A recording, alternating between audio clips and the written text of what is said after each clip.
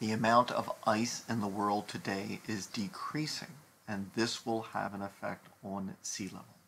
If one were to take a month, November of 2016, for example, one would observe that there was less ice in the Arctic than was the historical norm. So if one were to compare the amount of ice in the Arctic in the year 1980, 11.7 million square kilometers, and compare that to the value in 2016 of 9.1 million square kilometers, there's a difference of 2.6 million square kilometers.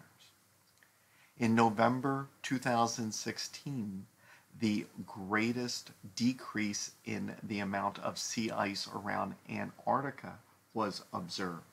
So while the 1980 value was 16.7 million square kilometers of sea ice around Antarctica, the value in November 2016 was 14.5 million square kilometers, a difference of 2.2 million square kilometers.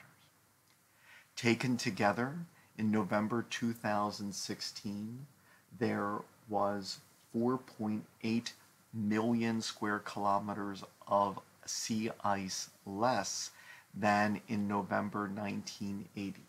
This is equivalent to half the land area of the United States.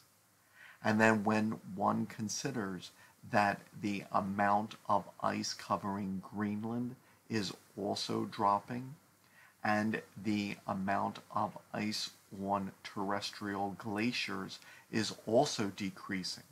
In the reference glaciers which have been measured, it seems as if a drop of more than 20 meters or more than 60 feet of ice in an average reference glacier has occurred since 1980. All in all, it is clear that the amount of ice in the world is decreasing because of climate change.